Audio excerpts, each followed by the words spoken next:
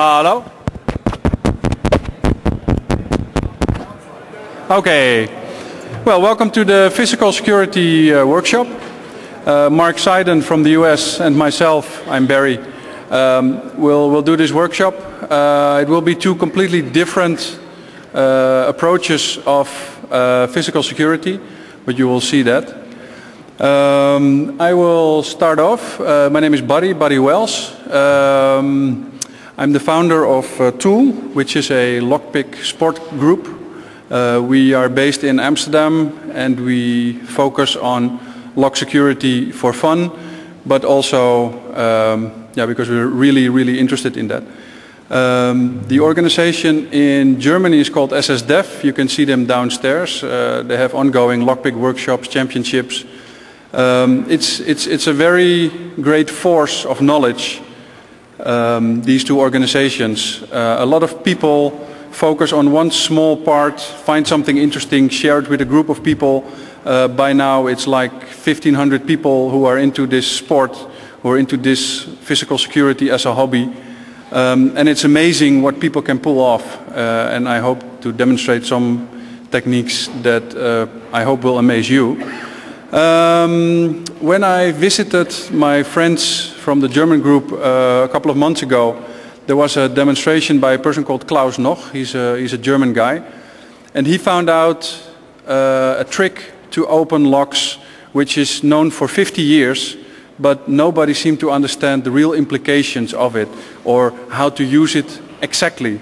And if you know how to use this technique exactly, you can open 80, maybe 90% of all the locks, all the normal pin tumbler locks, with very little knowledge, under 30 seconds most of the time. And I will try to explain how. First of all, you need to know how a lock works. Now let's see if I can... Oh, and we need a laser pointer that we can control, not that you will point for me. Does anybody in this audience have a laser pointer? Ah, there we go. My friend Paul Wouters. Give him an applause.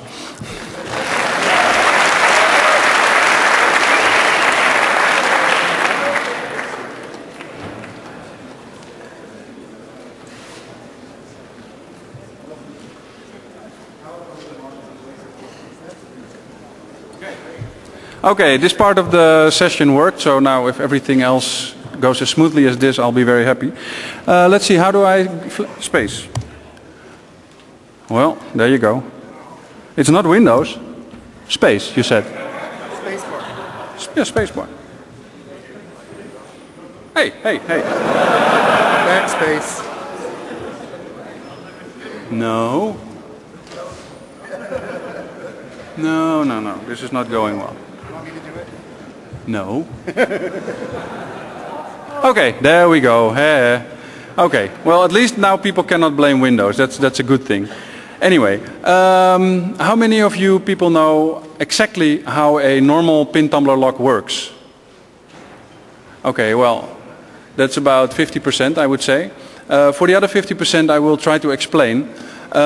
When you insert a key into a lock, what happens is that a set of pins, and this is a cutaway view of a lock, and if you insert the key correctly, and the key is the correct key to the lock, there's two rows of pins, five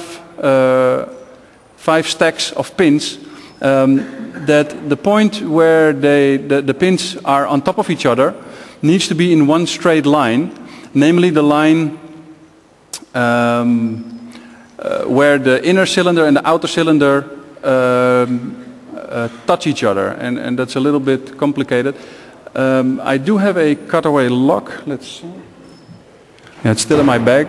But you could, and here is the lock when it's tilted a little bit. You can see here the lower pins, and here are the upper pins that are spring-loaded. But a lock is nothing more than a collection of two pins that are stacked on each other with a little spring that keeps them under tension.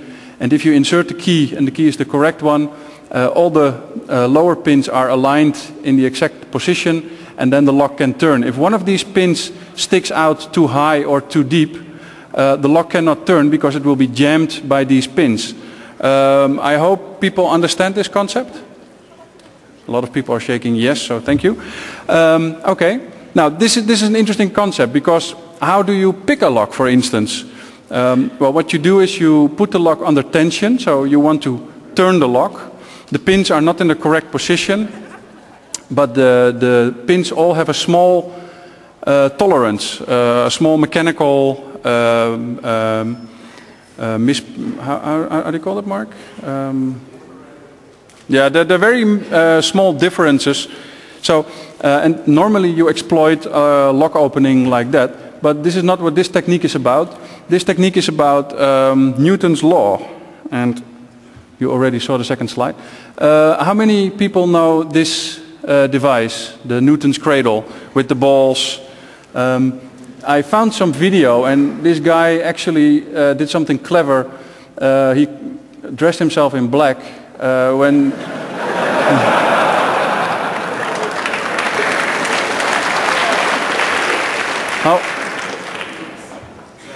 Oh, there we go. How do I turn this video on? You click on the black shirt. I click on the black shirt.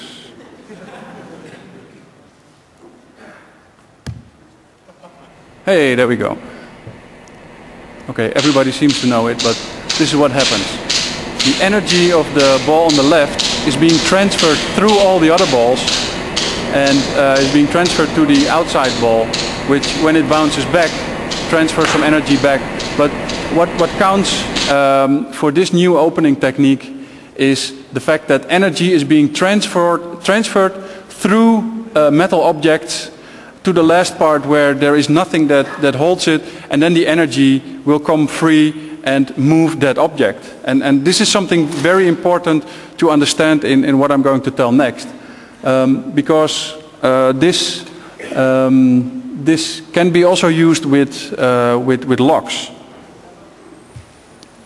Now, locksmiths know for, I think, 50 or 60 years the joy of a so-called lockpick gun. That's this one. This, by the way, is a special lockpick gun that's modified by Kurt Schulke to also operate on European locks. You can operate it upside down or the normal way around. That's because pins in Europe are so-called upside down, and pins in the US are the correct way, as they call it. Anyway, and here's an ancient version of a pick gun called the snapper gun, and you can actually from a piece of metal and little practice make a tool like this yourself. Just bend it and hit it with a hammer and grind it down a little bit, and you'll have a tool that will open locks for a few times, because then the wire breaks. And but anyway, how does it work? If you see this needle here with the pick gun and with the snapper gun, what you do is you insert it into the lock, and you reach all the 5 lower pins. You tilt, you lift the pick gun till you feel that you actually are hitting all 5 lower pins at the same time. You pull the trigger, and when you pull the trigger, the needle of the pick gun will actually transfer some impact energy. It will go click, and it will hit up or down, depending on if it's a European lock or not. But once it does that, the lower pins will stay in place, as we learned. The lower pins will stay in place, and the energy is being transferred, just like the Newton's cradle. It's being transferred through the first pin to the second pin. The second pins, all 5 of them, will jump up because of the energy that's being transferred by this needle. And at the moment they're jumping up, there's a gap. And that's the gap we need to turn the lock. So if you have a pick gun, you just insert it into the lock, make sure you hit all 5 pins at the same time. You insert something called a tensioner, which it's a small metal piece that you use to rotate the lock at the moment that the gap is there. So yeah, this has been used by locksmiths for over 50 years, and it still works on 50% of all the locks. If you ever lose your key, or if you ever lost your key, you might have seen one of these pick guns, because it's what pros use on a daily basis to open doors. Now, the lock industry tries to defeat that, and what they did was... Oh. Yes. What they did was, to tease us a little bit, is design keyways that are very, very narrow. This is an FA lock. It's a pretty high security lock. And why is it high security? Because the keyway goes zigzag from one side to the other, and it's practically impossible to insert the needle of a pick gun or to insert lockpick tools into this keyway. So it was until a little while virtually pick-proof. It was very, very difficult to pick it, especially since the pins can be very long or very short. So sometimes you need to lift pins very high end, sometimes you barely have to touch them. And if you have a combination in your lock that's high, low, it's very difficult to defeat it. However, with the new technique that we learned, namely bumping, I consider bump keys the biggest threat in physical security that I've learned of in a long time, because it can open almost any lock I've seen so far with very little knowledge and practice. Together with my friend Rob Gongrijp, I wrote a white paper about it, how it technically works. I will show you the URL at the end of the demonstration. But what you see here is actually a bunch of so-called bump keys or 999 keys. Why 999? If you have a key copy machine from a key copy shop that can computer cut keys, the deepest cut in a key normally is the 9, meaning that if you set your key copy machine to 99999, it will copy this key. It will cut as deep as it will cut all pins as deep as the tolerances normally are, or as the spacing normally is. And you can see here a bunch of 999 keys. So these are all cut to the deepest. And as you can see, there's also some special keys, but I will get to that. Let's see. So what's special about the bump key? I mean that you can make a key that's 999. Okay, great. But what is this about? What this is about is, first I will have to explain a little bit about how a key normally works. What's important with a key is the so-called shoulder. The shoulder is the point sticking out that will prevent the key entering the lock deeper than a certain position. If you ever went to a key copy shop and they messed up your keys, 9 out of 10 they put the shoulder in a wrong position, meaning that the cuts that normally lift pins to a certain angle were in the wrong position, and therefore your lock didn't open. So it's very important that the shoulder compared to the cuts is in the right position. Well, this high security dome lock is now cut to 999. These are the cuts. And what we do with bump keying is we take off 0.5 millimeter of this shoulder. So if I normally insert this 999 key into a lock, not a whole lot will happen. The cuts will hit the lower pins. They will just be there. The pins are not even lifted. It will just make contact with the pins. Nothing happens. But what we do is we take off 0.5 millimeter of the shoulder. And then what happens is that you get this spacing here, as you can see on this picture.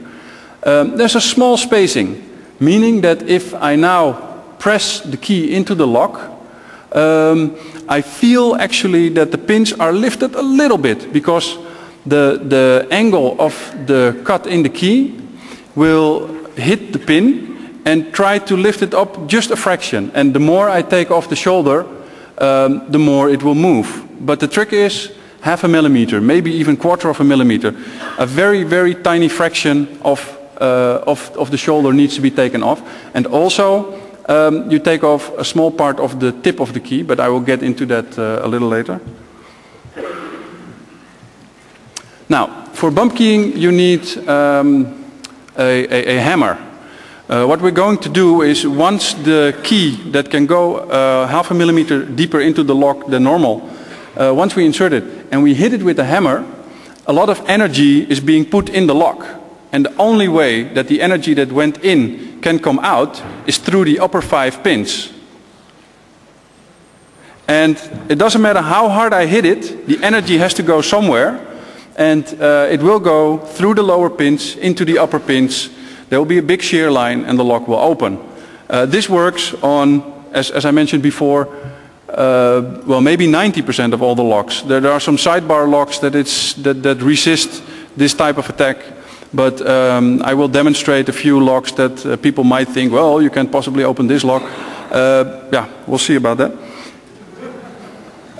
This hammer, by the way, is a special hammer designed again by Kurt Schulke, who I'm a big fan of. Yeah, it's just a plastic hammer with a little plastic weight on it, and it's very, very, very effective. I'm happy I brought two because 30 minutes before the workshop my original hammer broke, and this is my backup. So, yeah. Well, then I will now start the demonstration, and then people will say, but you possibly cannot open this type of lock. Well, let's see how far I get. Can you hook up the camera for me?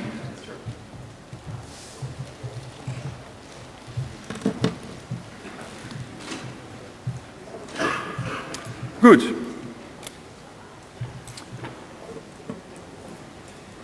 We will start with the very difficult keyway of EVA. The zigzag motive. What's that? I don't hear what he says. The mouse cursor. Oh, okay. Sorry about that. Excuse me. Okay. Anyway. Anyway, this is a lock that normally is very difficult to pick. This is the bump key that we made for it, and as you can see, it's cut to the deepest. Well, I took off some of the tip, as you can probably see. It's a little flat, and not sure if I can open it on camera, but I'll try.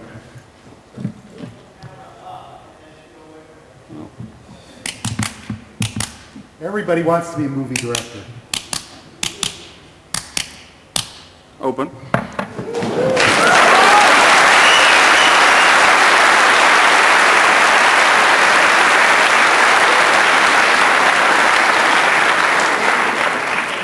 So this is your standard 5-pin lock that people who spent more than normal amount of money put on their door. Now I go to the next level. It's a 7-pin lock, a so-called dimple lock, or Bohrmuldenschutz, whatever they call it in German. And it's from Multilock. They make several types of locks, and this is the easiest one they got. The little plastic you see here is actually designed by Oliver Diedrichsen, who sits over there and tries to be anonymous, but I spotted him anyway. But yeah, what he actually did is use some hot glue to make sure that the key would not enter the lock too deep. There is no shoulder on this type of key, so what he did was use some hot glue to make sure that the key wouldn't enter too much. Let's see if I can open it.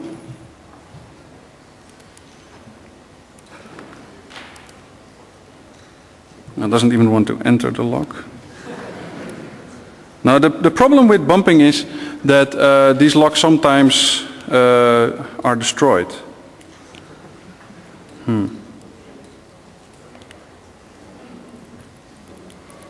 Oh, there goes my demo.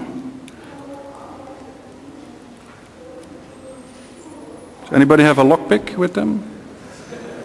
I need to turn the pin a little bit. It's dented from all the blows. Okay, I'll go to the next one in the meanwhile. There's this.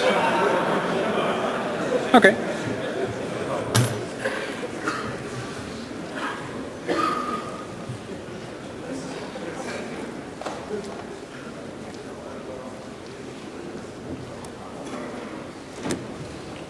There's no software used in this demo.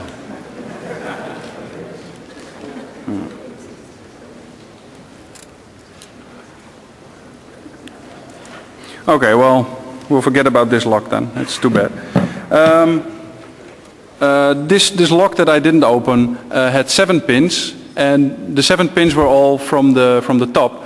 But there's also locks that have pins from multiple sides. For instance, there's a lock called Linse. It's this one. It has 10 pins, 5 pins from the top, 5 pins from the bottom.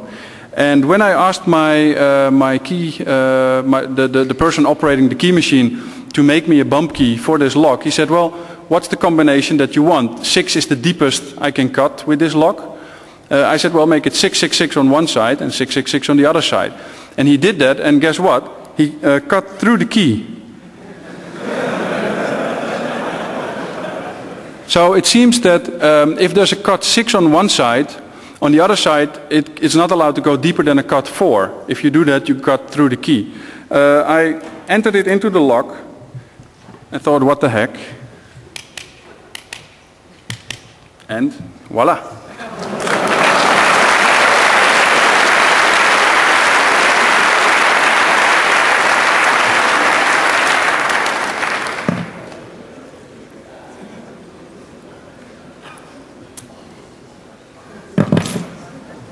There's even locks that have 15 pins. Now, this game goes on and on and on, but yeah, this is actually what it looks like. It's got pins everywhere from 3 sides. I'll give it a try.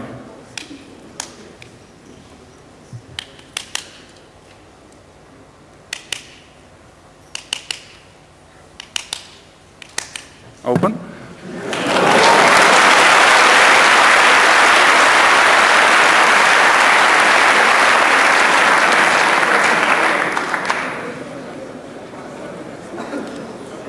Now, there are two higher levels than these 2 locks, or than these locks that I demonstrated.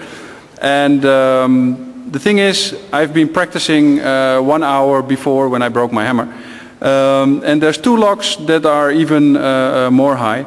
And one is the, oh, it's turned off.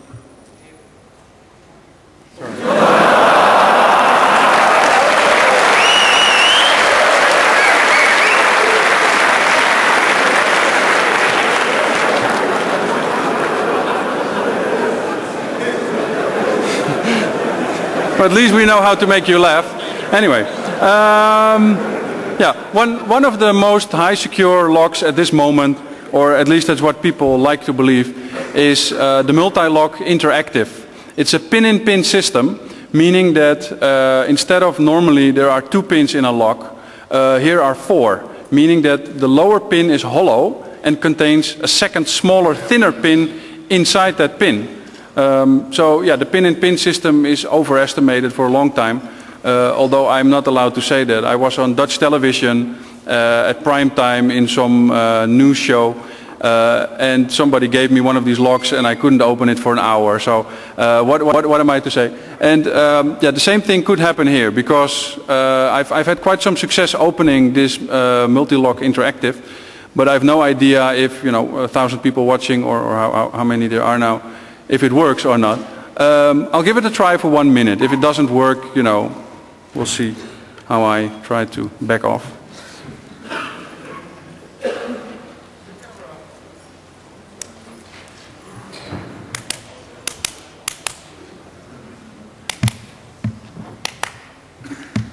Open.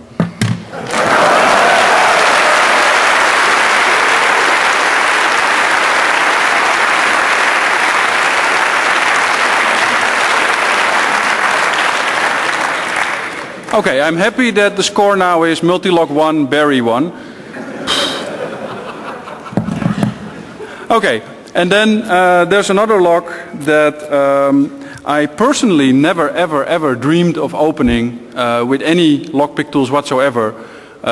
We lockpickers sometimes have a favorite lock that we really like, and the ASA Twin, it's a sidebar lock which has 6 normal straight pin tumblers, as in a classic original pin tumbler system, but also the sidebar, which is the combination below here.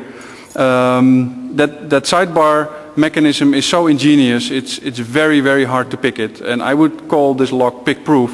It's in use by a lot of governments, a lot of big corporations, and this is about the most secure lock you could buy until this discovery. The weak spot about this ASA Twin, as what it's called, is that the sidebar combination, which actually is the mechanism that makes it very difficult to pick or very difficult to manipulate even with bumping, it works with solid pins, and it goes too deep into technical detail to explain exactly how it works. But if the sidebar combination is unknown, bumping doesn't work with this type of lock. However, to make it easy for key copy shops or whatever, or key shops, is that normally they sell these sidebars in regions. So for instance in Berlin the code is 954, I'm not sure if you can read it. That means that if you go to a Berlin copy shop or a Berlin key shop that sells ASA Twin, 9 out of 10 will probably sell you the 954 sidebar combination, which is this combination. So the thing that makes a lock so strong actually works against them if you can buy the same lock as your neighbor. If I know that my neighbor bought a lock in the area, I can buy a lock at the same shop, got the same sidebar combination, cut it to 999 and open it. Now this lock is an €80 lock, and I opened it I think 100 times. And the problem is, and I don't know if you can see it, you can see it here, the lock dents at one moment in time. It's a steel lock, it's a very, very nice, very strong lock, but it breaks when you bump it over 100 times. I will give it a try to see if it opens. Again, I will take 1 minute for that, not any longer than that. If it works, great. If it doesn't work, I'll go into a little bit more detailed technique of why it works and how it works. But let's first see how far I get.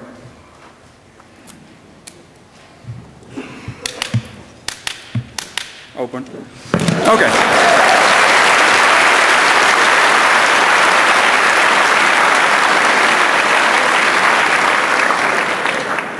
I'm not sure if there are locks of gods, but today they're in my... Yeah, whatever. Okay. Now, what we found out during examining what exactly goes on is that the more expensive a lock is, the more tight, the more, the less play there is in the lock. Normally, the more difficult it is to manipulate. If you want to pick a lock that has got very high tolerances, it's very difficult. But with this technique, you transfer the energy, and if energy gets lost because pins have got too much space in the chambers or whatever, it doesn't work. So this technique works best on expensive locks. There's nothing that I can do about that, but I personally thought it was very funny to find out that the more expensive a lock is and the more work that they put into engineering it as tightly as possible, the more easy it opens with bumping. So this basically is what bumping is all about. The white paper is online. It's on tool.nl/bumping.pdf. But as I said, it will be at the end of the show. We will show it to you. As I mentioned, there's only a few locks that resist this technique. And for instance, mechanical locks, magnetic locks, locks that use magnets to control the opening mechanism, they are resistant against this. And a few other high security cylinders, especially with sidebars. 9 out of 10 sidebars is the code word, but then of course only if the sidebar is not sold in every shop in the same region for the same time. So this is the thing about bumping that I wanted to say. Are there any questions so far? Where can you get the hammer? I paid €10. So that's not too much. People use the wooden handle of a hammer, just the handle itself, or people use the end of a screwdriver. There's many things that you can use to hit the lock. But personally, my big favorite is this tomahawk hammer. But maybe you can make something yourself. I don't know. Do you know if we can detect this kind of specific attack on the on the lock with a forensic study? Trace. Yeah, sure. We tried to do it with the naked eye and with a magnifier and see if we could detect if pins were hit, or if pins were hit with the bump key or if not. So we opened the lock 10 times with bump keying, took it apart, and we took the same lock apart. And with the naked eye and with the magnifier, we couldn't find it. Although I'm 100% sure that the real forensic expert will definitely be able to see it, because the amount of force that the hammer puts onto these pins really is bigger than you should expect. Sometimes you miss the key and you hit your finger and then you realize how much... Oh. Any more questions? One more? Are you explaining attacks against the magnetic locks later on, and are you recommending or suggesting which locks to buy to prevent attacks? Well, if you would have asked me 6 months ago what lock should I buy, I probably would have said an ASA Twin would be a pretty safe choice. But although with my company I'm sort of making sure that no people come into the building without being noticed. I mean, if they break in the door, that's fine. Well, it's not fine, but then at least we know that we got a visitor. And yeah, our locks have to be tamper resistant, so we have multiple layers. But we don't use the ASA Twin. We use something called alloy, which is actually it works with discs instead of pins, and it's called alloy, A-B-L-O-Y. But you can look into that. But normally I've learned not to suggest any locks to anybody, because if it fails, yeah, people complain with me and it's free advice. So, more questions? One more. Yeah. Where can you get the 999 keys? Yeah, you have to be friends with a locksmith. So yeah, you could either try it with some flowers or chocolate or...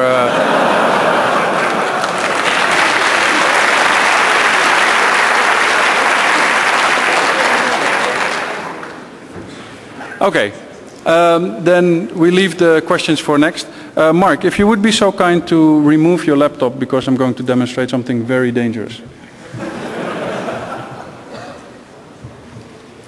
Okay. How far do I have to go? All the way. Oh. Okay. Okay, it's distance. Yeah, you might think that I'm joking, but actually I'm not.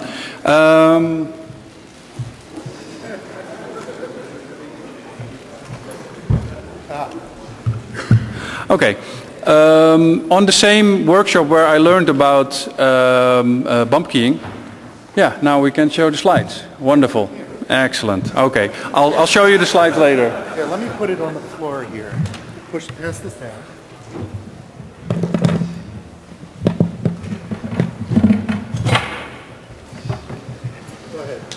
Go ahead. Just do your demo and I'll Okay.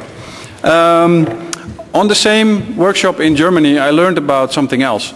I remember well that about 1.5 years ago, I visited a friend of mine at his company, and he looked at me with a big smile and said, "You're this clever lockpicking guy, aren't you?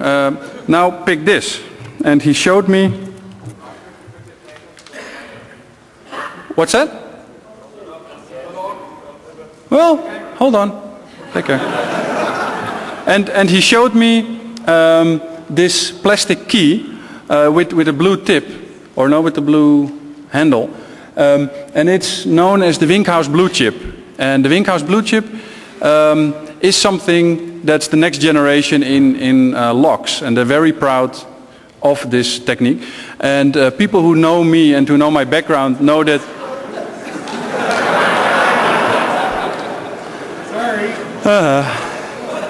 Anyway, people who know me and my background know that I'm into encryption and crypto. And when I first learned about this lock, I was really impressed. Because what it does is it uses 128-bit encryption to secure your locks and doors, which is pretty impressive.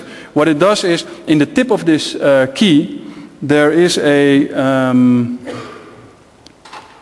there is a small RFID challenge response type of chip. It's wireless, and as you can see here on this fuzzy image, as soon as you insert it into the lock, it will do a challenge response 128-bit with the small microprocessor that's built into this lock, which is, you know, a big deal by itself to miniaturize it this way that it all works well. And if the challenge response is right, cryptographical challenge response, there's a small pin here that's being pulled down, and if it's pulled down, the lock can rotate. And this really is a very clever design. And the people of... What? Oh, sorry. All sorts of stuff going on here. Okay. Anyway, Mark is making sure that you're not falling asleep. But anyway, I was impressed and pissed off that my friend told me, you know, you cannot open this lock, and I knew that he was right. That was until I visited my German friends, and what did I see? I saw actually a blue chip, a Winkhaus blue chip lock. And what else did I see? They had the key that does not operate the lock. So there's no transponder in this key. It's a blank key. It's a demo key. And if you insert it into the lock, it will turn 45 degrees, but then the pin will prevent it from turning. Now, nice and well. What did somebody find out? And here's where the dangerous stuff happened.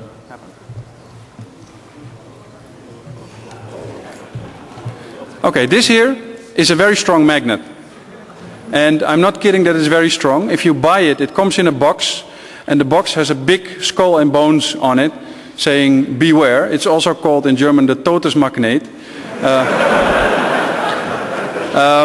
This has got multiple reasons. One is that it will destroy any hard drive that it comes nearby. It will destroy your credit cards. One magnet has got 85 kilograms of pulling strength. So if somebody weighs 80 kilos, supposedly he could hang on the magnet. This is a very strong magnet, and it's very dangerous. It's also dangerous for another reason.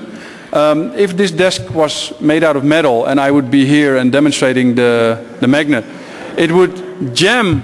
Once it grips, it would smash my fingers, and I wouldn't pick locks for a little while. So, so you got to be careful with this type of stuff.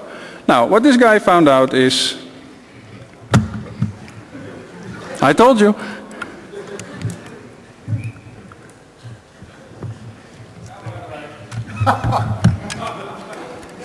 I'm not sure if you can see it, but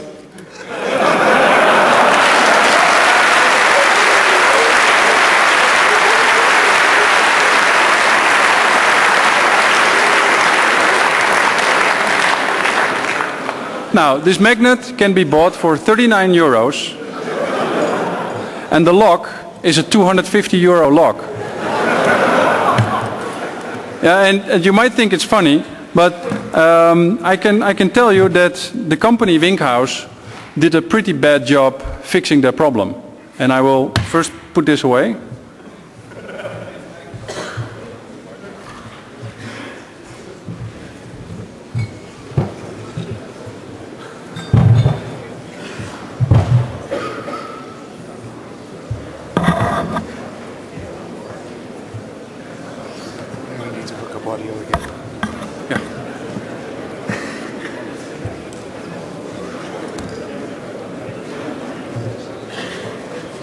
Okay, Winkhaus did a pretty bad job fixing the problem.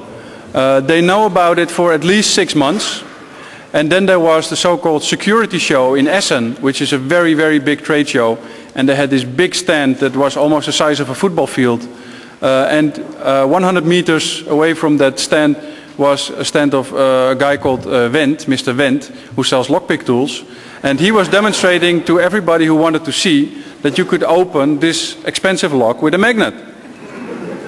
So they had this huge stand, And they were making a fool out of themselves because they known it for at least 4 months, is what I've been told. And they tried to put it under the carpet, as we call it in Dutch. I don't know if it's an English expression, but they tried to put it under the rug. So as soon as the security showed, these people started to demonstrate it in the open that the lock could be this easily defeated. They had to do something. So they made a security alert. They opened a hotline in Germany, not in Holland. They opened a hotline in Germany saying, all our customers who read this, contact us. I would do it personally, I would do it the other way around. I would try to contact my customers and say, we have a problem and we will fix this for you. But they say, well, if you read this, you're in trouble. And then 2 weeks after the show was over, so was the web page. They pulled the links. We found that the document containing the warning was still there, but there's nothing that reminds of this big gap. Now with Tool, we got a lot of people visiting us, including, for instance, a big multinational in Holland who had a problem with their physical locks. And I explained them what their problem actually was. They had problems with people stealing some stuff from them, and they had no idea how these locks were opened. It seemed that it was pretty easy, but they couldn't figure out how it was done. And then the guy said with a big smile, well, at least our factory is secure now because we have these computerized locks. I said, is it blue? Then his face turned white.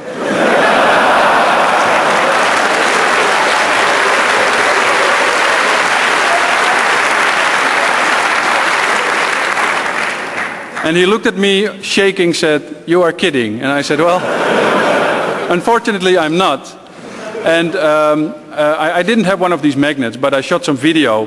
And when he saw the video, he got really, really angry because they just installed it very recently because they had some problems, people stealing stuff. To the highest level of the board of directors, all the locks were changed with this blue chip lock. And now he found out that with 39 euros, people could bypass it.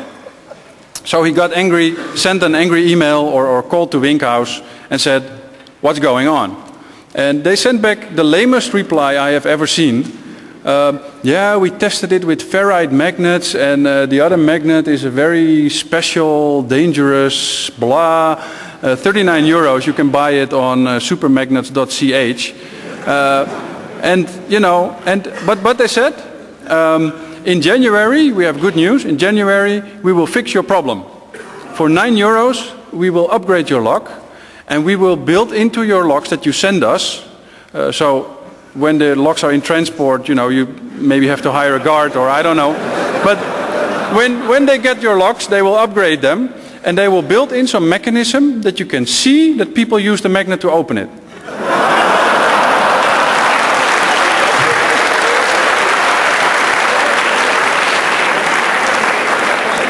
So you buy this 250 euro lock per lock. I mean, big plans and big... Also, my friend from the multinational found another big multinational that uses the same locks, got the same upset reaction, and this was maybe 2 months ago. In the meanwhile, I tried to buy one of these locks from Winkhaus, and they didn't want to sell it to me for obvious reasons. But the guy from the multinational gave me the one that was on the board of directors room. I could have that because it had to be changed immediately. And then recently for my company, I visited some people that do VIP protection service, and they protect the Fortune 500 people in the Netherlands. And he Googled my name just as the first step of a small security clearance. And when he Googled my name, he found Tool, and he asked what it was about. And then I told him some stuff, and I told him about how we tell people that some locks are not safe. And I told him about the blue chip, and then he said, there was one of his big clients that just had his whole villa changed. So there was an emergency call made. And I mean, this is a few months after the security show in Essen. Customers are not aware of this problem.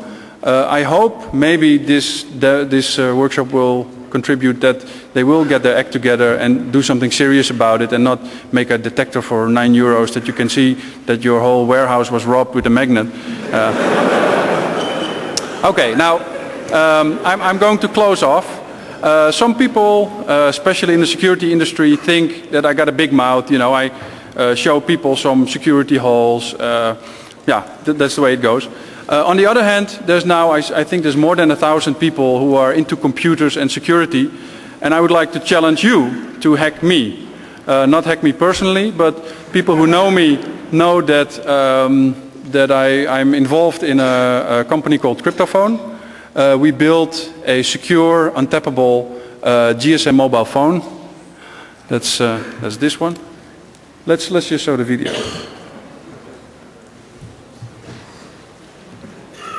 Oh.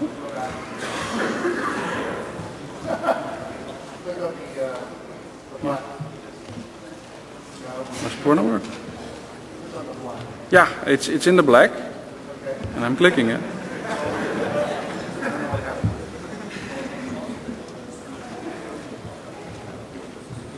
You click in the black. All right. Ah, hey. Well, if you go here. No, it should. Okay. Every day, everywhere, valuable information is exchanged by telephone. Even organizations that spend large amounts of time, effort, and money securing their offices and networks still discuss sensitive information over unprotected phones. This happens in a world in which competitors, criminal organizations, and foreign governments can tap into this wealth of information using cheaper and more readily available tools than ever before. There are several ways to intercept a cell phone signal. A device called an MC catcher can be used to capture your call by anyone in your vicinity. But once your call travels within the network of your cell phone provider, there are still ways to listen in as the unencrypted signal travels from one cell tower to the next over a microwave link. Not to mention the threat of competitors bribing cell phone employees or foreign intelligence agencies listening for information that could benefit their national industries. Now there's a product that will prevent unauthorized access to your conversations. The Cryptophone is an easy-to-use cellular phone that uses state-of-the-art military-grade encryption to safeguard your privacy. There's a free downloadable version of the Cryptophone available on your website that turns any ordinary PC into a Cryptophone. Encryption is a fine art and prone to mistakes. That is why we publish the source code of our product on our website.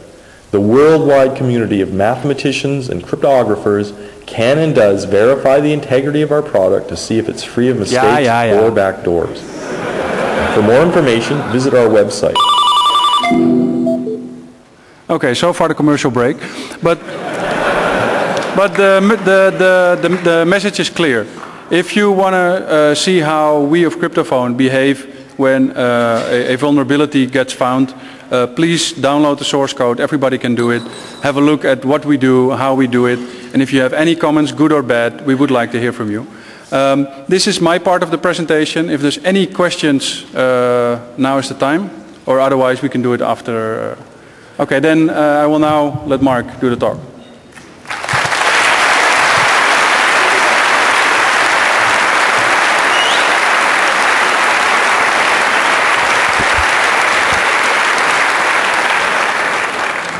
Thanks very much. This says now hack Barry. It doesn't say now hack Mark, by the way, even though we're presenting together. So I'm going to talk about something that's somewhat more abstract than the nuts and bolts that Barry has demonstrated so ably. And first of all, thank you for the opportunity to be here and talk to you all. And it's really nice to be in a conference where, wearing my usual t-shirt, I'm one of the best dressed people here.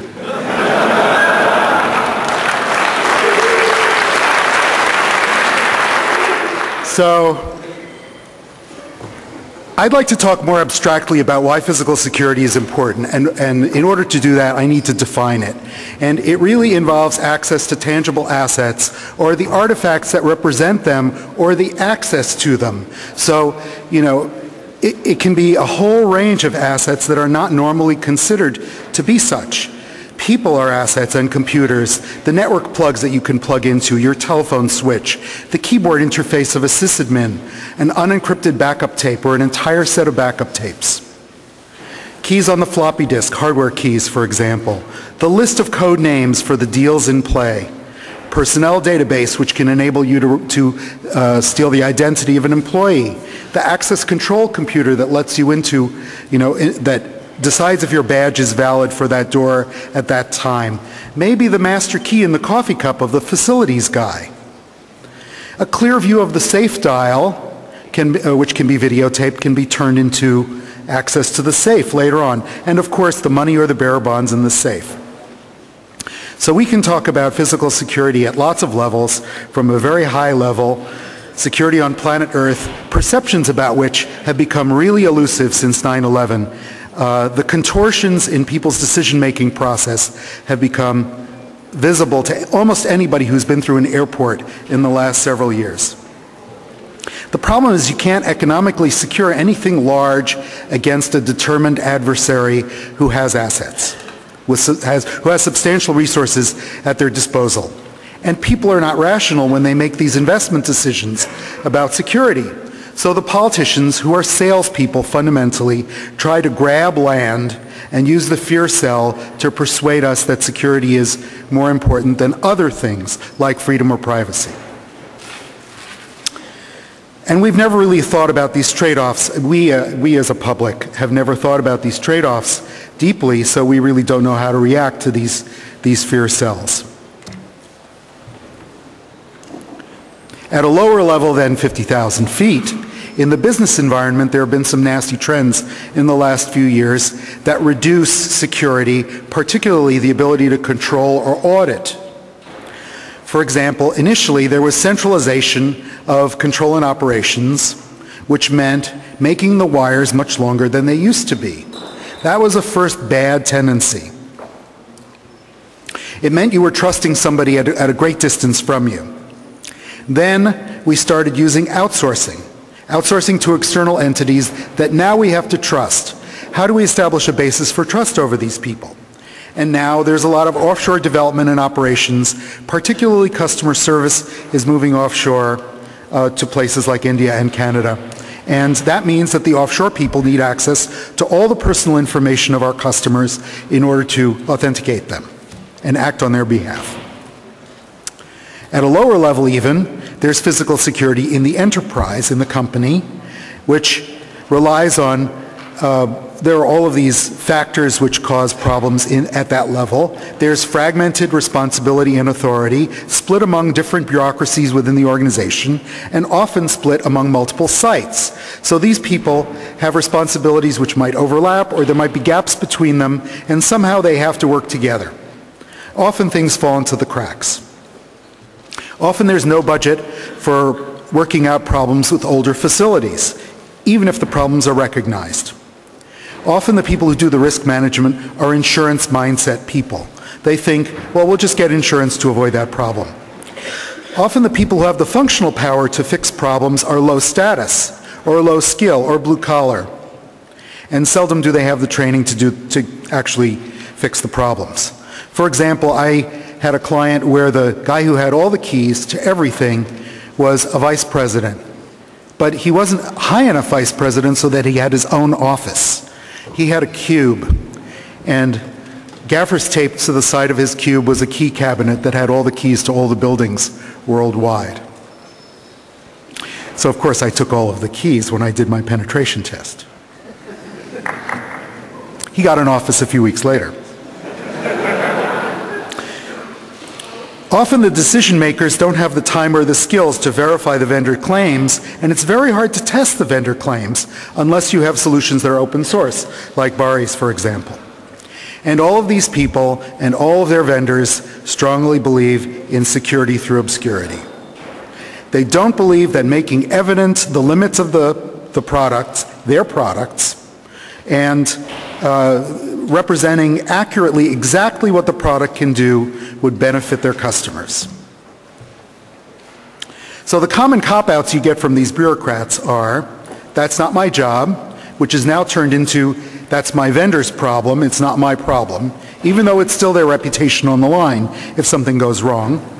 Or, if they're a little bit more sophisticated, they say, we've never had that problem before, or I don't consider that a plausible threat, as if somehow they quantified the likelihood of it and decided it wasn't reasonable to spend money to protect against it.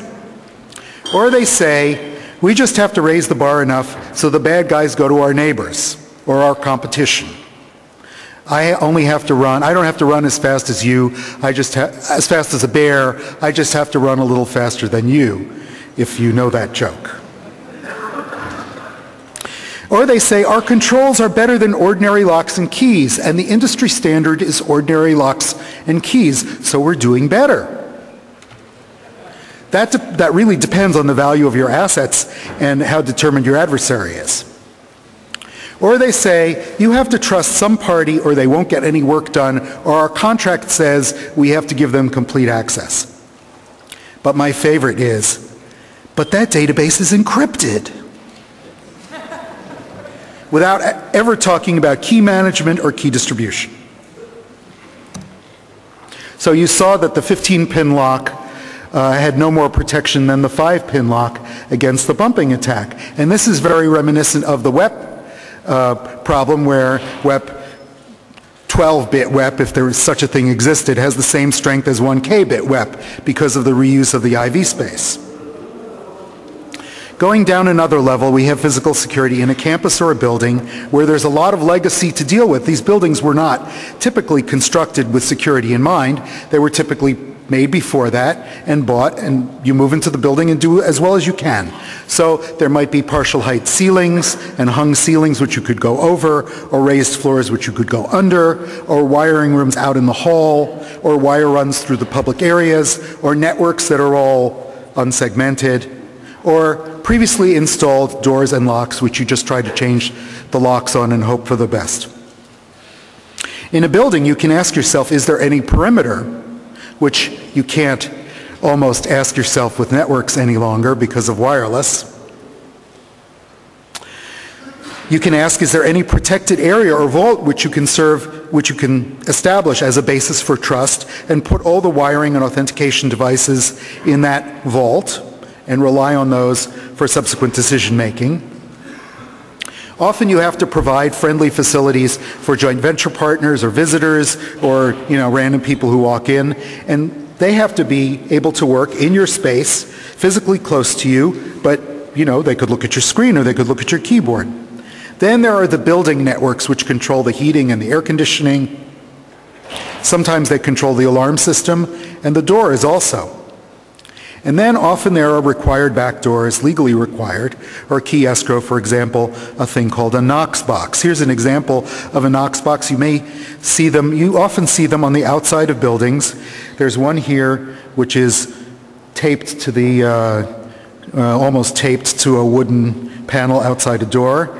And inside this box, there's a little a flap under which there's a hole for a key, is a set of keys to your building.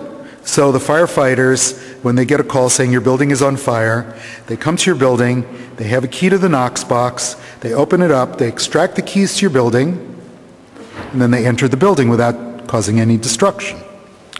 So what they have in the fire engine is this other device labeled Central Lock on the right. Do you have the laser pointer? Thanks. So the Central Lock, you don't see the wiring, but it's connected to the dispatching radio for the firefighters. And down the radio link, they send an unlock code, which briefly allows them to take out the key, which opens the Knox box.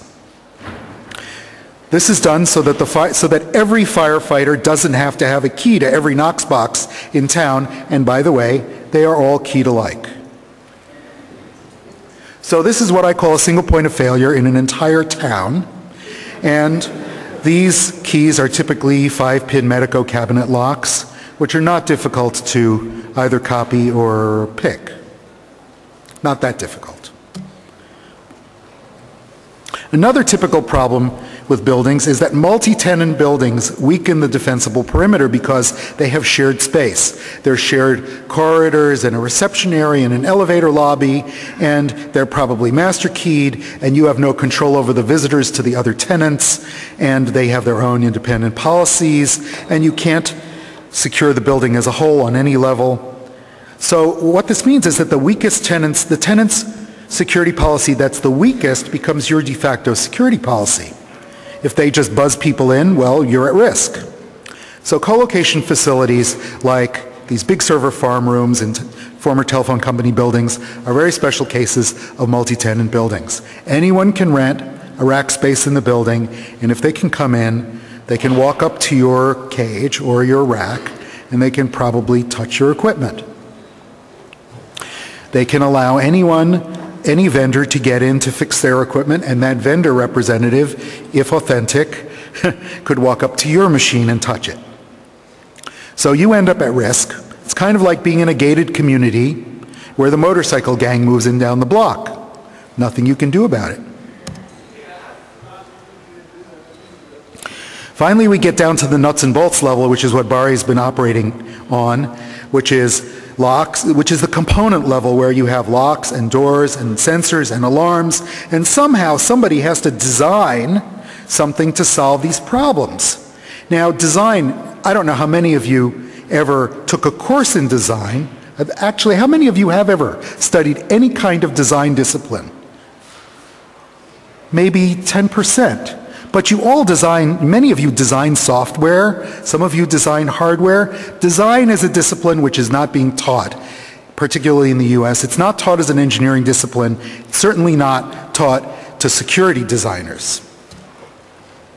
So, let's start with doors. What are they made of? Are they single or double doors? Double glass doors often have a gap between them. What's within reach of that gap? Where and of what construction are the hinges? So, if doors are simple, how can they go this wrong? Look at all of these things that somehow someone has tacked on the door.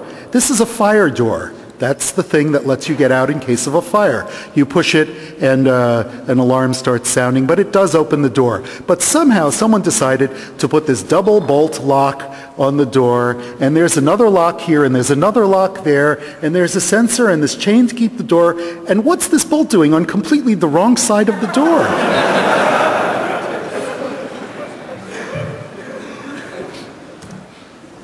Here's another one.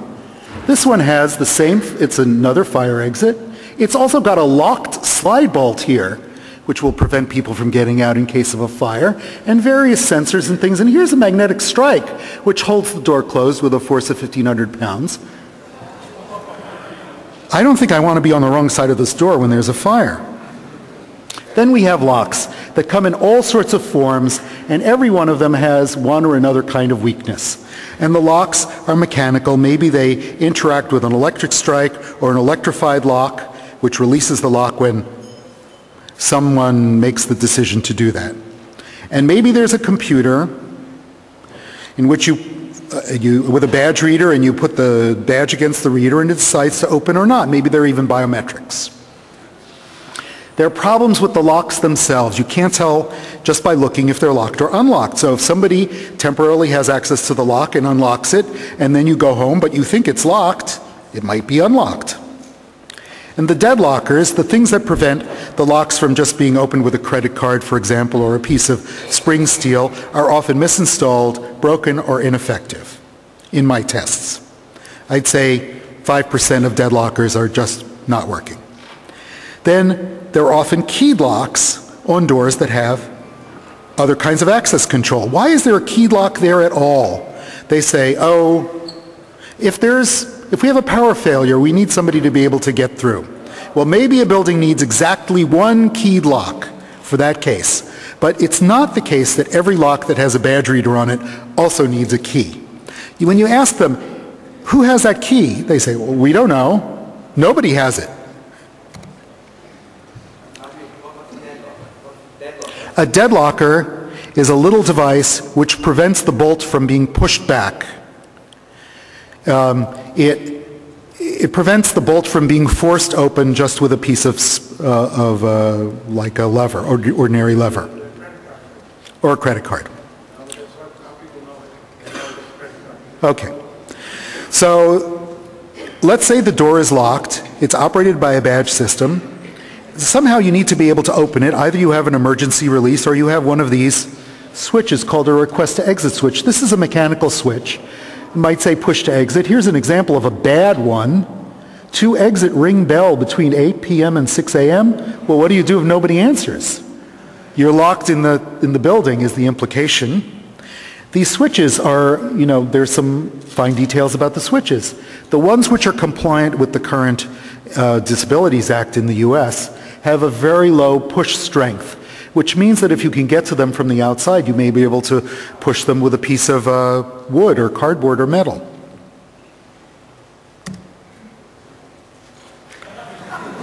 Here's my favorite request to exit switch. It says, please do not touch. Warning, do not touch. It makes you wonder what it's for at all. So here are the frameless glass doors I talked about, which are a problem. Architects love them. The executives love them because they look so open and transparent. And there's a gap. If there was a request to exit switch just inside here, somebody could push something through the gap and trip it. There's a gap here between the two panes. These doors, you can't see how they work. There's an electrified lock in the hinge mechanism, which is activated by a badge access control system. And so these things are normally kept locked, and there might be a badge reader on the outside somewhere, invisible to us. So how do they get unlocked if someone needs to leave? Well, there's a sensor called a request to exit sensor, which looks like this thing. It's a passive infrared device which senses the difference in temperature between a hot object walking up to the door like a human and the background like the floor, and then it opens the door. And these things have adjustable sensitivity and adjustable width, adjustable beam in general, and you can see they have a 20-degree beam width. But if you can put a hot object through the gap in the door and put it in the beam, then you may be able to persuade the sensor that a hot object has walked up to the door like a human, and it will unlock the door for you. Some of these things sense motion instead of temperature, and you can wave a Federal Express envelope through the door and it will open. Sorry about the quality of the graphics. There are two kinds of strikes which hold the door open. The strike is this gadget which interacts with the bolt mechanism. This is the deadlocker, this little, almost impossible to view, half-moon shaped protuberance in the door. It is pushed open. It's pushed to a halfway position when the door is closed. It's in this position right here against the strike. And the bolt, which is exactly this shape, plops into this hole in the door frame. Well, unless the alignment of this bolt works with the electric strike is exactly perfect, the deadlocker is inactive, it turns out. It turns out there's an incompatibility between the biggest selling set of locks in the US and the biggest selling set of electric strikes in the US, where the deadlocker doesn't work at all. Other problems involve exposed, then there are magnetic strikes, which are often not on uninterruptible power, so you just interrupt the power and the door is unlocked. They're not on battery backup. Often the magnetic strikes are on the wrong side of the door. Adhesive tape on the magnetic strike on the surface between the big magnet, an electromagnet, and a big piece of steel, a plate which is held shut by the electromagnetic, operate according to the inverse cube law. So if you can increase that distance by anything, even a piece of Scotch tape, it dramatically reduces the holding power of a magnetic strike. And then you need those switches, which I mentioned. Often, the placement of the strike is wrong, or the wiring is on the wrong side of the door. Sometimes the wiring is just exposed on the outside. Then there are problems with cylinders themselves, like Barry has demonstrated. You can make a key. Even better, you can make a master key from an ordinary key. There are these kinds of cylinders called interchangeable core cylinders. There's a special key, a control key, which lets you remove the cylinder quickly and replace it with one of your choosing. So you can rekey the lock almost instantly. You don't need a locksmith. All you need is a spare set of cores.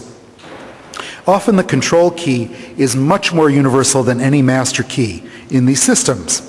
So even if there isn't a master beyond the building, the control key may work for the entire campus. I know of many universities in this situation. And very few lock instances are needed to make either a master key or a control key by disassembling it, or even not. I'll give you a reference to a paper by Matt Blaze on this subject later on. If you can find a lock in a public area or an open padlock, often these sprout legs. You can often make a master key for the entire enterprise. The problem with mechanical locks is you can't revoke rights when you've lost a lock or a master key. So they decided electronic access controls would be great because you could have individual control over which door any person could open, and you could revoke those rights instantly just by turning off their badge. But now there's a computer and a database involved, and there's wiring between all of these components, and there are protocols between them. For example, some of the components are these things called panels, which are physically close to the door and the magnetic strike or the electric strike and the badge reader.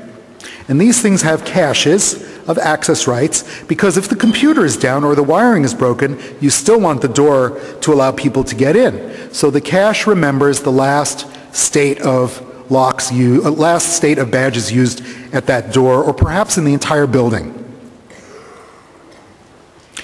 So now you have a cache consistency algorithm where if somebody changes something in the database, they have to push the deltas to the different caches and invalidate certain lines of the caches. And you can bet that there are bugs in some of these cache updating algorithms. These panels are connected on local wiring to the badge readers and the doors that they control, and then they used to be connected on local wiring, perhaps a loop in the entire building, to the computer that had the database. But now they're on the network. And guess what? They don't use mutual authentication of the counterparties. They don't use challenge response. Almost all the communication is just TCP or UDP in the clear. No sign-on, no passwords, no sessions, nothing. Not even serial numbers in a lot of these protocols. And all of these people have invented their own protocols.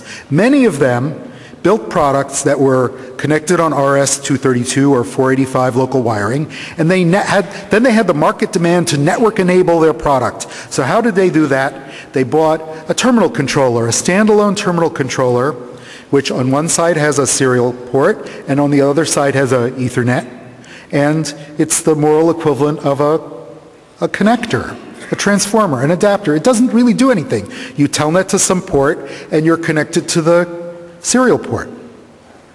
Often these things have no access lists, no IP filtering, no passwords, or even worse, they have default passwords which nobody ever changes. At least they don't have sniffers built in. And most of these devices have backdoors for installers and maintainers which are undocumented. Default passwords, default logins, or sometimes they're documented in the installation manual, but the customers don't know about their existence. And what about those cards that you hold up to the doors? Those cards are primitive examples of modern RFID tags. They have a subnetted, they basically just have a number on them. Sometimes it's a 32-bit number. Modern ones might even have 64 bits. But this is subnetted into a facility code and a card number. And the facility codes are not really controlled. So if you know that somebody is facility code 3294, you can go to a manufacturer and say, hey, I'm facility code 3294, can you send me badges 1 through 100? And they'll do it. They won't ask you anything, you don't have to prove anything. Many of these cards are field programmable, so you can put your own facility code in. Most use no challenge response or any kind of authentication. So I figured somebody must have built a card reader and a card emulator that would replay this. And sure enough, I found an undergraduate at a university who did it a couple years ago. I'll give you the reference later on. Most of these things can be read remotely. All you need is, the equivalent of a badge reader and a battery and a PIC-based recording device, and you can walk up to someone in the elevator and read all the badges in their wallet. Or you could install it at a banquette at the luncheonette in the financial district and then follow the guy to work, figure out that he works at Goldman Sachs or something. The low card numbers are more likely to be senior, given to the early employees, and more privileged. But that hardly matters if you can read any card. You can do brute force attack on the number space. Since none of these devices ever expect a brute force attack, they will log all the failures, but they take no countermeasures like lockouts, like exponential backoff, or anything. It's like Unix login in 1960. So are these more or less secure than keys? It's very hard for me to decide. Instant revocability gives you, and fine-grained access control, you can limit it to an individual door, are big advantages, but this kind of a class attack on them makes them very risky. So here's a case study that I did with Mark Chen a couple years ago of a Receptors GP3. Receptors is a company that makes these access control systems, and we found one in one of our financial data services company we were auditing, and we were doing a complete audit, physical security, network security, social engineering, everything. So we found the badging system, and I thought, great, can I make a badge that will let me get into anything? No problem. They'd plopped their SCO Unix machine on the network with non-standard addresses, but it was still on the normal network. They had serial wiring to the guard stations, so-called guard stations, which were at the reception desks in the various buildings, which were running terminal emulation on PCs, and they were running TCP to the panels in the various buildings. The root password was published in the user manual, R00T. Well, that was helpful. Of course, first I had to pick the lock on the door of the badge making office so I could get in and get to the console of the thing, but that wasn't that difficult. There was a dial-up modem, which Receptors tech support said, oh, we think that should always be left on because they could have a problem. I asked them, how many people changed the root password? They say, oh, we don't think that's a good idea because then we wouldn't be able to support them. So I logged in as root and started poking around, and I noticed that there were all these ports the thing was listening on, and all the source was on the machine for the convenience of the vendor, because they had ifdefs, and they would compile different versions of the code for their different customers. So I started looking at all the ifdefs, ifdef Jetway, ifdef US House, ifdef LDS Church, that's the Mormons, AMD, who makes those wonderful processors, General Electric, University of Washington, Corning, House of Representatives, I already said, Senate of the US, University of Southern California, Yale, 5 airports mentioned by name. I was feeling great. I realized I could have, well, no, I didn't want to change the software of any of these customers, but I could have because I had their source code. It turns out their customers included more than 50 airports, the entire state prison system in one US state. I was visualizing musical cells. At midnight, open all the doors for 5 minutes and see what happens. Courthouses, even a US spook agency. I thought I should tell the spook agency, and that is a separate story, which I will tell you over a beer. So I looked at their database schemas and their tables, and that was really interesting because the system has this concept of passkey. Metaphors are powerful in security.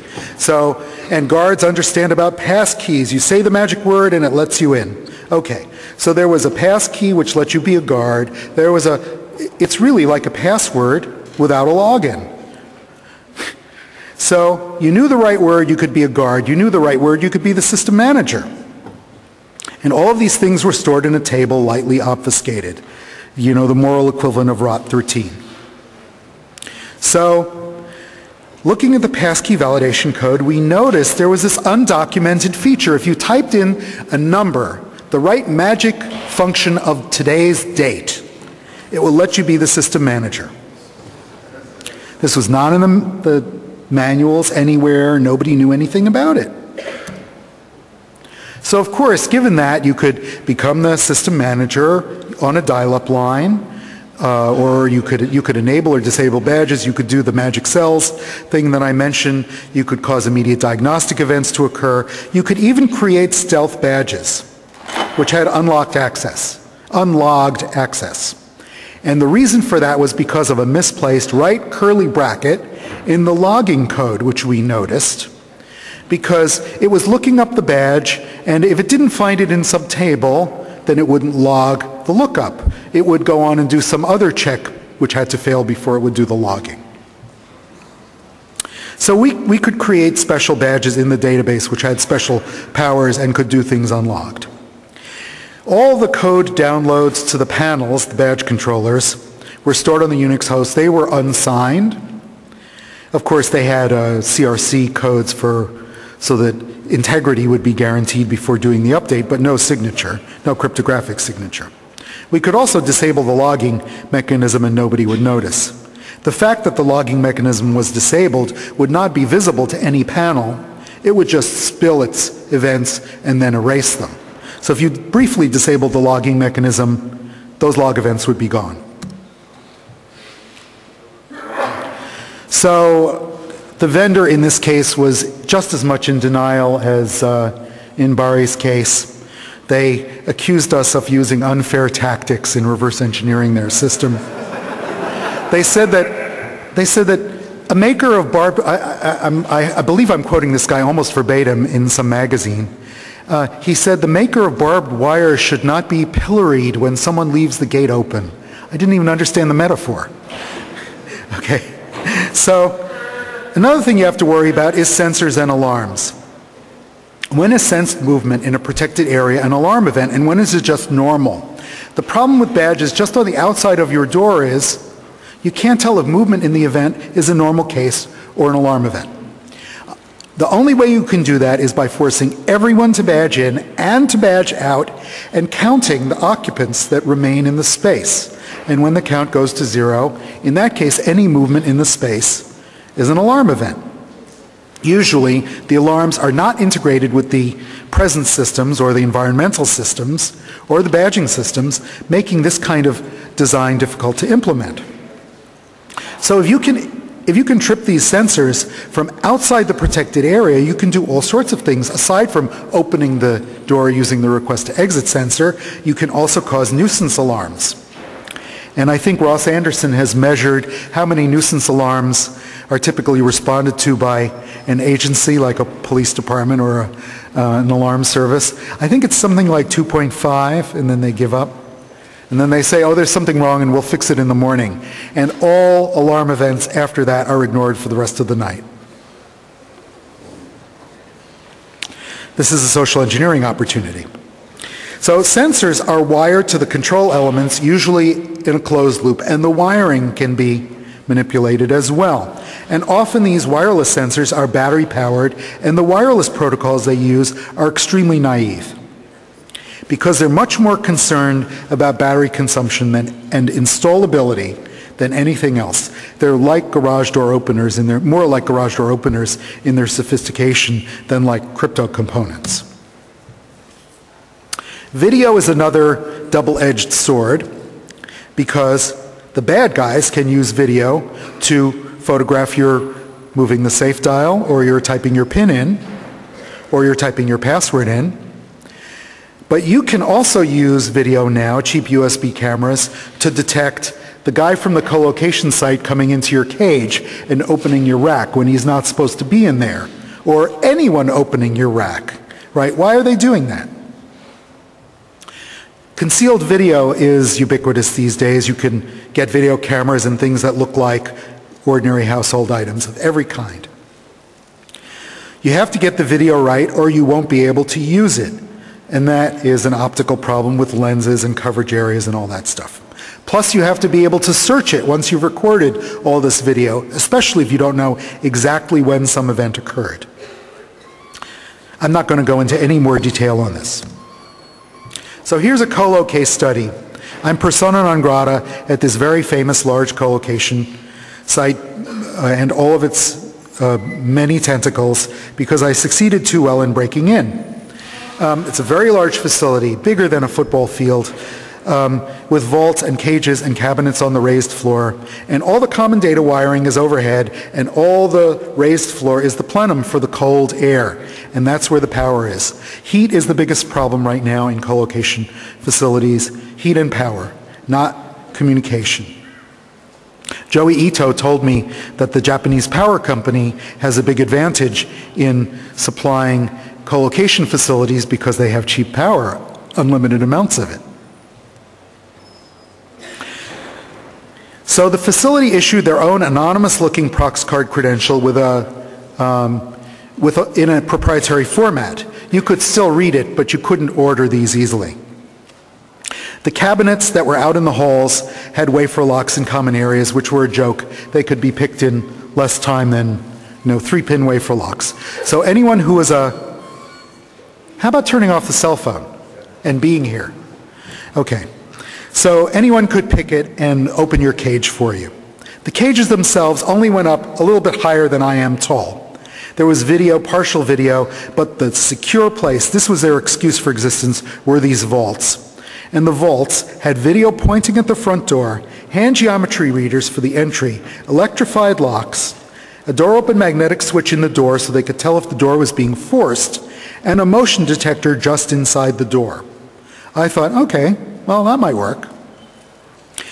But the vaults themselves were really prefabricated structures with 4 walls, and the floor was still the raised floor, and the ceiling was still the dropped ceiling. So you could enter through the ceiling, or you could enter through the floor. I thought that was an opportunity. First I had to get in the building. That wasn't very hard.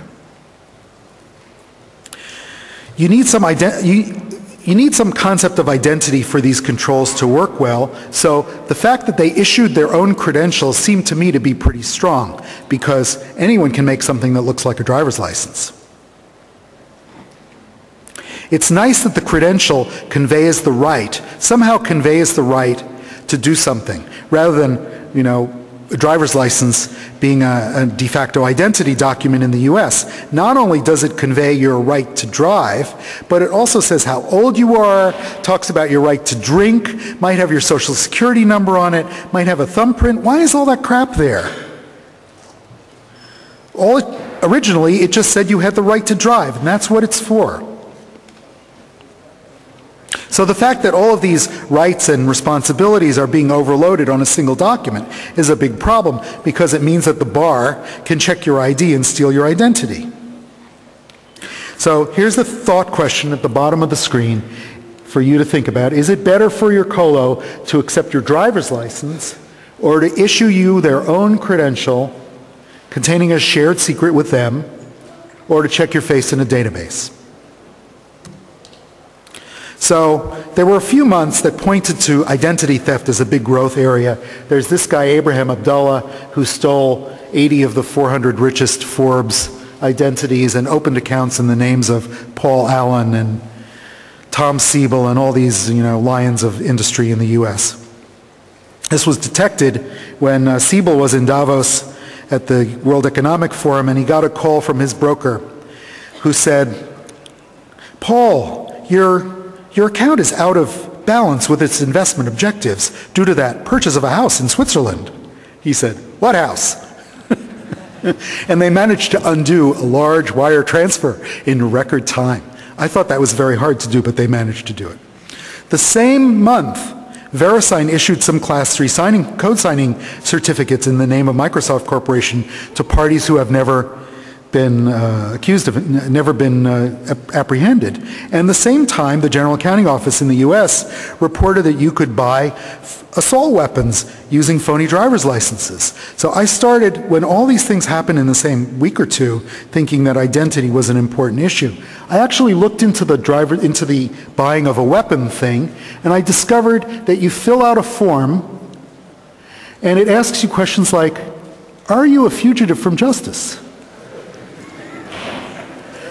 Are you an unlawful user of or addicted to marijuana, or etc.? Have you been adjudicated mentally defective? And if you're mentally defective enough to answer yes to any of these questions, you won't get a weapon. But they check your driver's license. They check it against the database. And if you were unlucky enough to make a phony driver's license in the name of a known felon, you will not get a weapon. They do not check that your driver's license is authentic or that it was ever issued. Of course, everything you need to create identity is available on eBay. Here's what I bought. And here's what you can buy if you make your identity. This is bought by the General Accounting Office, not by me. So, physical security, this is an entirely different dimension of physical security, the guns and guns and badges kind. But these are scary devices which you've doubtless run into. They're keyloggers. They work on PS2 interfaces and they store up to 2 megabytes of keystrokes. Everything you type and backspace over, having had second thoughts about it. It's the closest thing to thought control that there is, thought recording. It will record your dreams and your intentions, even if you think better of them later on and you don't send that email. They cost less than $100. So if someone has momentary access to your PC keyboard interface, they can install these, and you probably won't notice it there. Or they can install a keyboard with this built into it inside the keyboard. But then they have to come back and retrieve it to get your keystroke information. So we knew about tempest shielding, and we know about the keyboard interfaces, and somebody told me about looking at power attacks on the LEDs on the keyboards, which would enable you to determine things like keystrokes and disk data written. I didn't know about that one. But these 2 guys at IBM Research in Almaden, Dmitry Azanov and Rakesh Agrawal, discovered that you could record the acoustic signals off keyboards. And the template of the keyboard is like a drum. It has a distinctive sound to it. And by doing the right kind of digital signal processing, you could decode with a high probability which key was pressed. And you could even do that across a telephone connection. I'll give you the citation to their work, which is very impressive and suggests many possibilities. So it was suggested that by recording the sound of a dot matrix printer, you could figure out what was being printed a while ago. They also did some experiments on telephone keypads and ATM pin pads, which they could recognize with modest reliability. Not as good as a keyboard. So here's the acoustic signal of the keyboard. There's a little signal when your finger touches the key, and then there's a big signal, that's this, I think. And then there's a big signal when the key touches the plate at the bottom of the key. And it turns out many of these keys sound different. So what they did is they did formant extraction, a pretty naive formant extraction on this signal, on these acoustic signals, developed a normalized FFT, and then they fed it into a neural network. And just so that there's some science in this talk, I'll explain to you what this is. This is 30 keys. They trained this individual keyboard, the neural network, with this specific keyboard, and then they tried keystrokes of Q, W, E, R, and after training, 9 times out of 10, the Q was suggested as the first likely candidate when they pressed a Q after training. 0 times it was suggested as the second alternative, and 0 times as the third alternative. The W, 9 times as the first alternative, 1 time as the second alternative. So you can see that the recognition of E is quite weak. It was not. For some reason it didn't produce a distinct signal. But the R and the W and the Q and the T is perfect. Most of the time, either the right key was suggested as the first possibility or as the second possibility in any given sequence. The average depth of the correct sequence was 1.99, less than 2. So if you could record a trained keyboard acoustically, and this was done at a distance of 1 meter with an ordinary PC microphone, you could reduce the key space of the passwords by quite a lot if you wanted to do brute force search on the remaining key space, for example. This worked just as well on different kinds of keyboards of the same, not quite as well on, if you have a Dell 300 keyboard and you had 2 other examples of it and you trained it on one instance, it kind of worked on the other 2 instances, but not quite as well as if you trained it on the actual keyboard that was in use. It didn't seem to matter who was typing. It didn't seem to matter if they hunned and pecked, if they typed rapidly. So what solutions do we have to this? Well, you could mute the microphone. You could make people authenticate when they're offline. most of the solutions involve telephony integration or keep people away from your keyboards or don't use keyboards or silence the keyboards. One interesting alternative, there's a patent which was filed which sensed people's eye motions and they would move their eyes and look at the right thing on the screen. That was completely silent. That was the way they'd enter their password. Or don't use passwords at all, use tokens where replay attacks are limited in scope. Other scary devices which involve physical access are unauthorized wireless bridges which can be installed very quickly, and if you encrypt the traffic, the good guys can't figure out what traffic is being leaked. They might even say, oh, it's using encryption, it must be one of ours. Well, right now, rogue access points have been discovered in many installations, and it's just a matter of time before you notice one. Of course, that 3-digit number on the back of your credit card is readable with momentary possession of your credit card. And by the way, a single DES key is used to verify all of the credit card numbers in a batch. You might think that by now they would understand that they could use random numbers, but no. That would, 3 bytes per card, that must be, at least $10 worth of magnetic storage for a bank. So the real problem are systems are decreasingly designed or built by people who understand their behavior, and the people who make security decisions have no training in analyzing the systems that now have computers in them.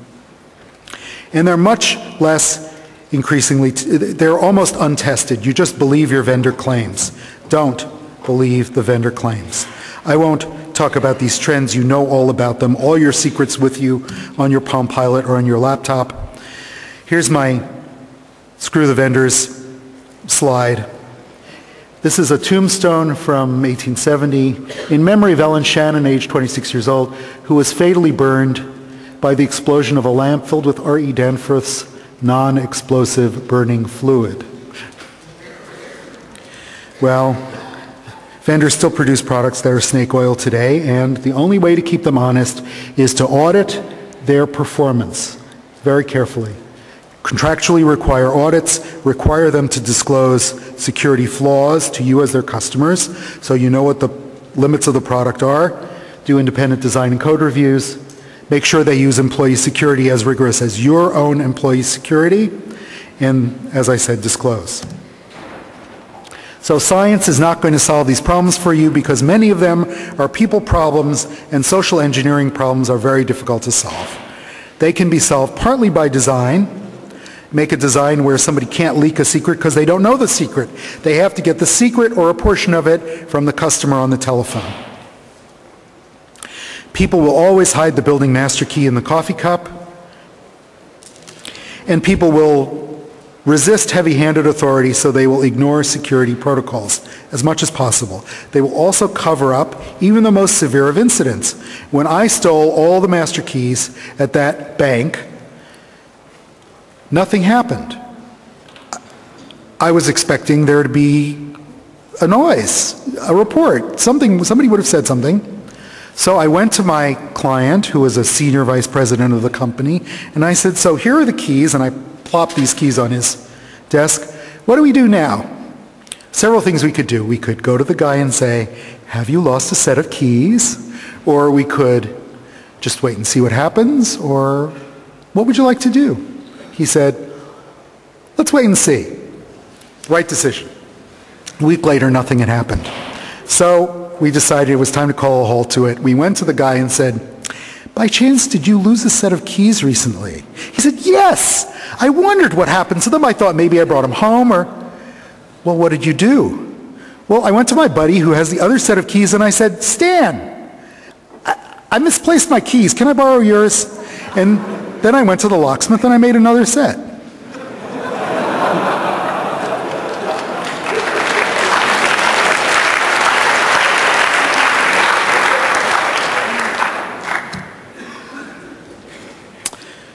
This is for a different crowd than you.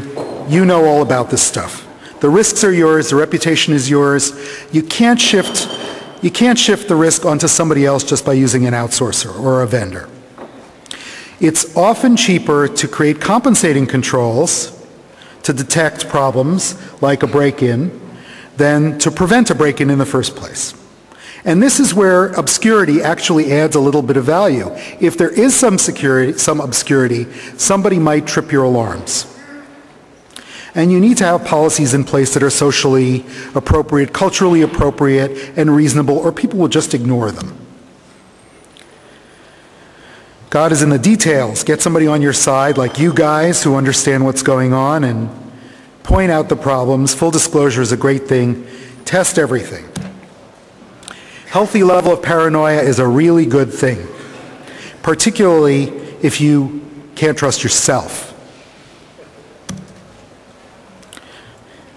In Germany, we must quote from Goethe, when at all possible. So here are some references. Here's a quote from it. I can copy a proximity card at least as easily as I can take an impression of a key. So this kid did this prox card reader replay device several years ago, and there are pictures and pretty complete tools at this URL. Here's the reference to the acoustic emanations talk. Matt Blaze on making master keys and on safe cracking. Matt Blaze is a computer science professor at University of Pennsylvania who's applying an information security mindset to physical security. So you'll find his approach to be very familiar if you do a lot of information security. My door pictures are from the Securitech Gallery of Illegal or Badly Locked Doors, which you can find there. The web is a wonderful thing. You can find almost anything there. And questions now for me or for Barry, or afterwards by email. Please use the microphone if you have questions. And thanks for listening.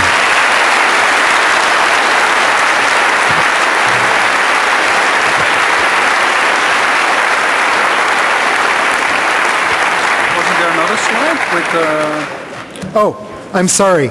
Here are some references of Barry's on, there should be, that's a typo, there should be www.tool, T-O, 3 O's in tool, that's correct, tool.nl. And there's the Vinkhaus press release. Of course, this will be on the website. I'm sorry. Okay. Now you get to see my desktop again. And don't ask me what those files are, please.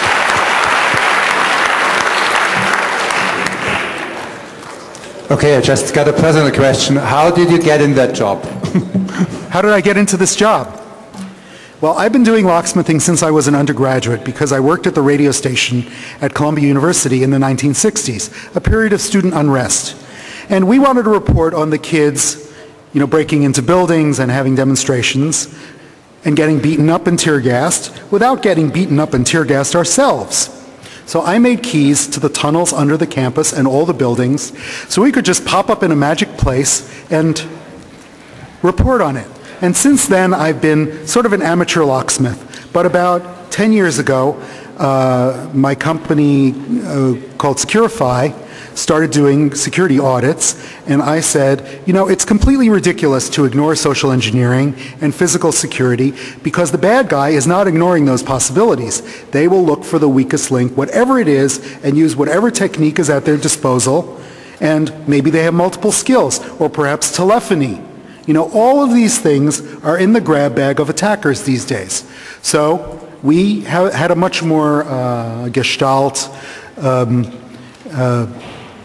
security auditing process than the usual checklist or the usual we only look at the network or we only look at the hosts kind of thing. So we really try to understand the process and make attack scenarios.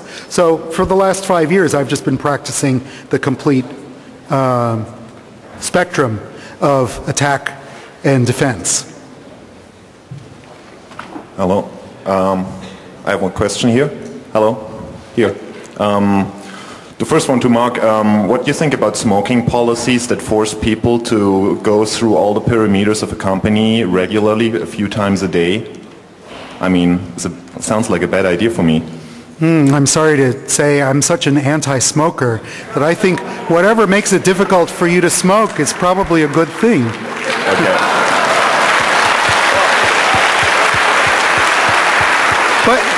But you're right. This is a culturally loaded dream box, question. If the guy was out for smoking to the data center, it's also a good thing. I mean, but for the other side, right? Well, you have a badge, and you should use your badge to walk out and walk in. Yeah. And if it's a good design, there should be a man trap at the exit, so only one of you can go in at a time, and someone can't tailgate in after you. But there is a benefit to smoking, despite what I've said about it, and that is that there's a lot of communication among the smokers, which is across the boundaries in the bureaucracy.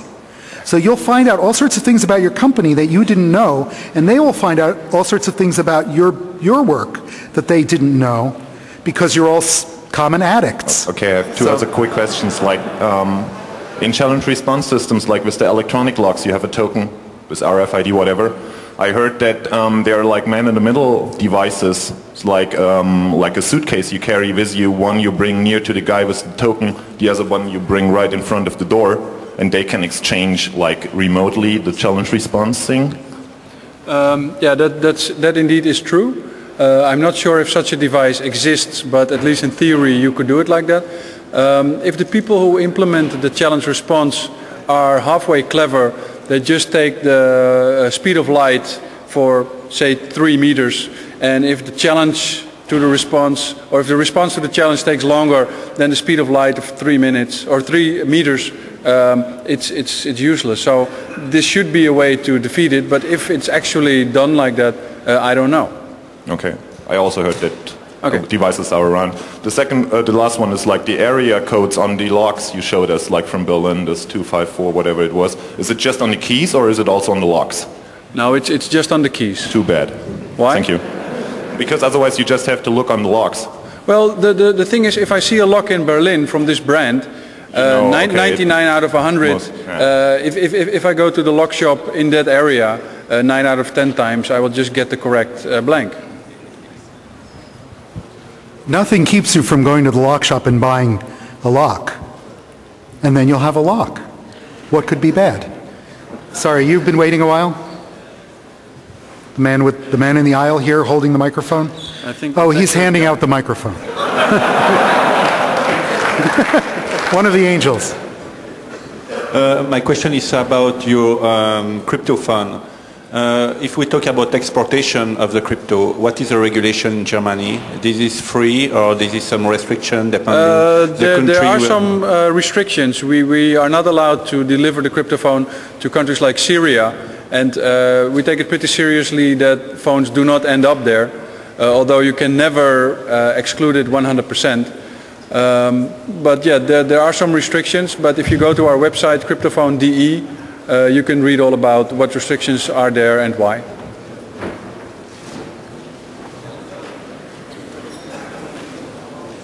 Well, I think then this is the end of our talk. Is he going for a microphone? Well, I think we're out of time anyway. Good. So, okay, thank you very much.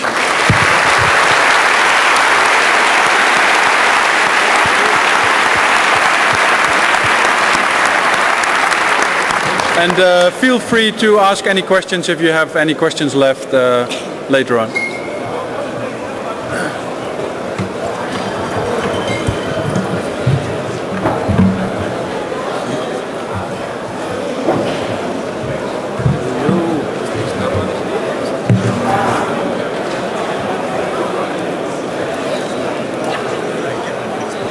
Of course. Sorry. Hello, mother. Thank you very much.